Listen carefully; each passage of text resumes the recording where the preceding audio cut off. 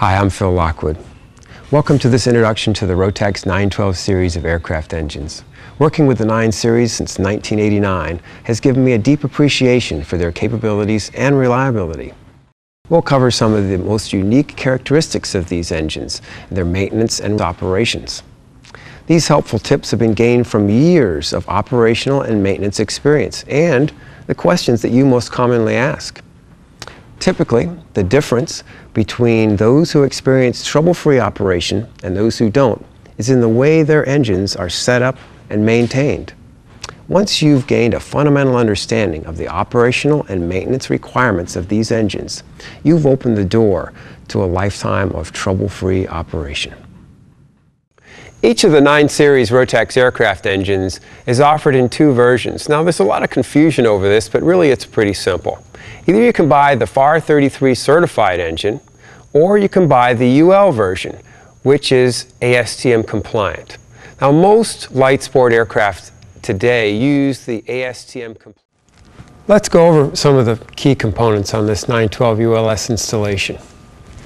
Up front we have the gearbox, which reduces the engine RPM for the propeller. The mechanical fuel pump is actually driven off the gearbox. Today we'd like to give you some information to help you avoid some of the common problems that we see in our engine shop. Now most of the problems that we have to take care of are easily avoidable if you use the correct maintenance techniques. Now Dean mans our technical support line most of the time, and I'm sure, Dean, you see a lot of questions. And so what are some of the common questions that you're getting right now? Well, let's start with this one. What oil should I be using in my ROTAX engine? Basically, there are 3 types of oil that you can use. You can use a full synthetic, a semi-synthetic, or a regular mineral-based oil. We call that dinosaur oil. Now, we don't want to use aviation oil, which is what you would use in a Lycoming or Continental, because of the modern metallurgy that we use in the 9 series engines, which is very similar to automotive technology. Let me pause here for a moment and talking about turning the propeller on the ROTAX engine. If you're facing the propeller on this engine, as I am, it's always counterclockwise. What fuel can I burn in my ROTAX engine? The best fuel in most cases is an unleaded automobile gas. If you're using conventional coolant and you happen to have a small leak or find that you need to add some coolant on a trip, it's a lot easier to find conventional coolant, or even to top off with a little bit of distilled water in a pinch to get you home. Evans, if you're using Evans, you must completely purge the system. When we get these tech questions on the phone, we're really acting like a doctor trying to figure out what's wrong with the patient. The patient tells us what the symptoms are, and we have to listen to that and sort through the symptoms and then try and figure out what the cause of the problem is. It's kind of interesting sometimes.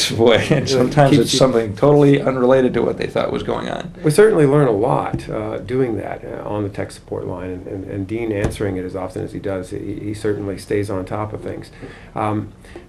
We'd like to talk about some things that come up, perhaps not questions on the tech support line, but perhaps problems, again, that could be avoided, where we see the symptoms, we see the results, but the customer doesn't really know what to ask. They just tell us what's going wrong.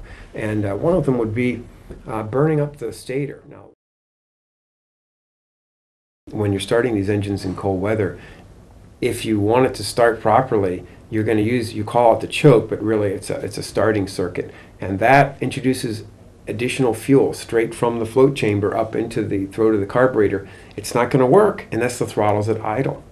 You've got to have the throttle all the way back at idle. That means that the butterfly, which actually throttles the engine, is all the way closed. It has to be all the way closed to create enough suction to draw that fuel. A lot of people crack the throttle just a little bit. Just like they do on a Lycoming or turn the choke, pull the choke on, and guess what? The choke doesn't work. The engine won't start.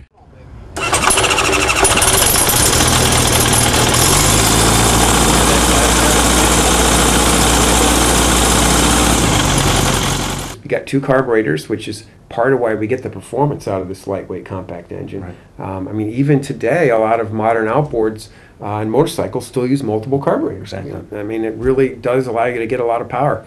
But because we have two carburetors, they have to be synchronized. Now, once it's done properly, the operator, it's no problem. You know, if you have a good linkage, you're set. But it needs to be checked when you have your 100-hour inspections, and it needs to be done initially. So most people are going to be idling in the 1600 to 1800 RPM. Let's start this engine up and show you how it sounds when it's idling a bit too low, and then how it sounds when it's idling at the proper speed. Given an engine that clatters in the manner that we just observed, you would want to check that installation for carburetor synchronization. To do so, you would use a kit such as this one. This kit is specially designed to use two vacuum gauges. The vacuum gauges are selected in a manner that they are reading identical at any given pressure.